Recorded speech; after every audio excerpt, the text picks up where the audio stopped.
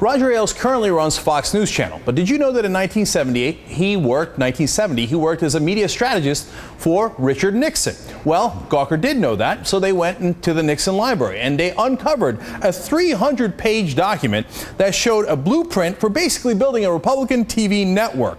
It was called, quote, "A Plan for Putting the GOP on TV News," and it had Roger Ailes' handwriting literally all over it, as you're seeing right there. That's Ailes' handwriting, and eventually he was put in charge of this project. Well, one of the things that he said in this memo was that it's a good idea to do a television station like this because, quote, "The reason people are lazy with television, you just sit, watch, listen, and the thinking is done for you."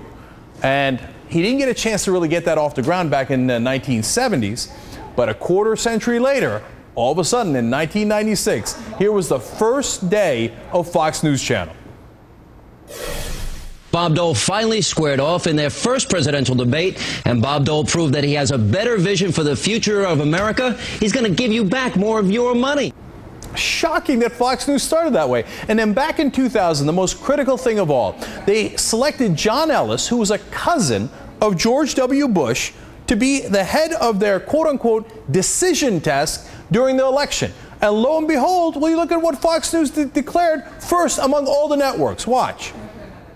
Fox News now projects George W. Bush the winner in Florida, and thus it appears the winner of the presidency of the United States. They were the first network to call it. Bush's cousin called the election. Then all other networks came afterwards. Even though it was a statistical tie, all of a sudden, George W. Bush became the president of the United States, even though he did not win the popular vote. And when they recounted Florida, he didn't win the electoral vote either. But Fox News did a mission accomplished right there. And ever since, they've been doing the same kind of stuff. Watch. End of capitalism as we know it. That's socialism to me. Obama's a socialist. Many Americans believe that President Obama is a socialist. Barack Obama socialist? Sounds like a Marxist or a socialist. All right, with me now, John Cook, staff writer for Gawker. He uncovered all the amazing Nixon-era files. Great job in finding this, John. You must have been excited when you found this, and you're like, oh, my God, they had the plan all along. So tell me what the original plan was. It wasn't to start Fox News Channel. It was to do what with the media? Well, what they wanted to do, they saw the network, the national networks, as the enemy, and they wanted to try to get the GOP viewpoint around them. So they realized that a huge, I think it was 57% of Americans at the time got their news from local stations across the country. So they said, look, why don't we create news content, interviews with Republican lawmakers and governors, et cetera, and then send that news content directly to the local stations. And then that's how we'll never get our point of view, according to them, across over the networks, but we can just take it directly to the local station. Well, the idea was to circumvent the network's decisions and give them propaganda, basically Republican propaganda. Later, Roger Ailes would get involved in the 1970s and trying to do an actual station with nothing but Republican propaganda. But, you talk about the dirty tricks in there, and this is really interesting. Tell me about how they wanted to use Democrats to get across their ideas. There's a memo in the files that from one of Ailes' underlings saying that they were going to pull the plug on a program that he was producing that was going to feature two pro-war senators, Senator Stennis and Senator McClellan, two Democratic senators.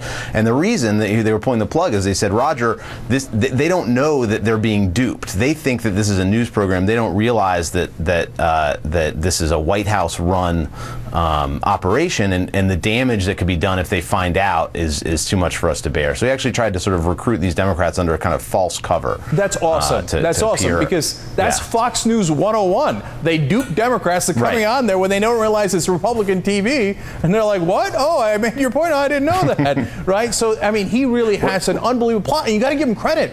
And look, not just in coming up with this strategy, which was in a lot of ways brilliant, but let me give you one thing from your own report, which is amazing. You talk about when they, how carefully they manipulated the media. Ailes writes a memo about, hey, let's pick up this kid during a Christmas lighting tree. Don't just hold his hand. Pick him up and press the button together so that you get equal credit for it. Don't let the kids steal the credit. It's amazing. But you know what? We found the old tape of Nixon doing that. Let's show you.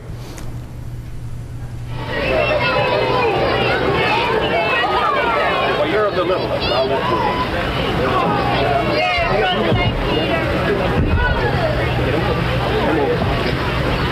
Andre.